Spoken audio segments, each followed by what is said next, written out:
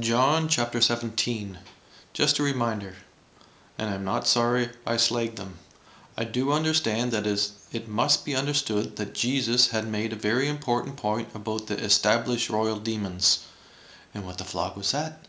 They gotta go. Gold is not God. Are you God? Is anything not God?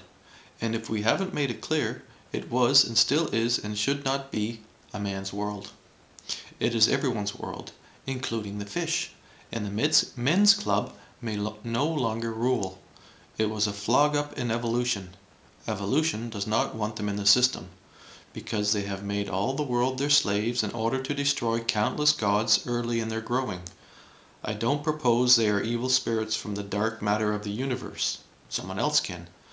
They are simply a very serious evolutionary mistake. Evolution always makes mistakes. If it hadn't, I would not be here, I. John's writing is different again than the others who have flogged with my head to get me to see what I was looking at. Bunch of bastards, all of them. Verse 15, I do not ask you to take them out of the world, but I do ask you to keep them safe from the evil ones. End quote. For life sent one of its creatures to understand where life was and what it was, so that the world would bloody well wake up and accept the kingdom of life. That cannot and will not be owned by a bunch of sleeping monkeys. And I don't want to be Jesus Christ. I want the world to be full of life and a garden paradise when I find myself in another life. And I won't have to wonder who I am.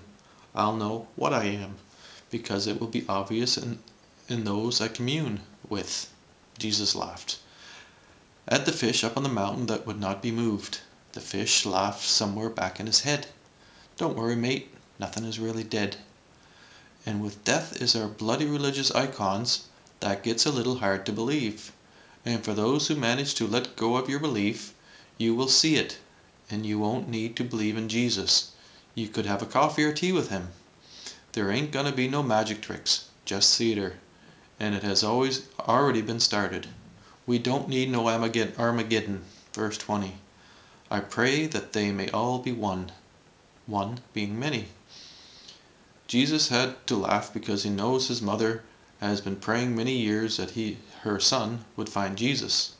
I love you too, Mum, and do everything I'm told by angels, mixing it always with my instinct for understanding my world. And things will be different. I can't promise it will be easy. For most people on the planet, it is too hard for them to believe we are in heaven because our greed has made their life hell. And that is not funny. I don't suggest we take time for shame or mourning. We must take time for life. And working for the man, as everyone knows, sucks.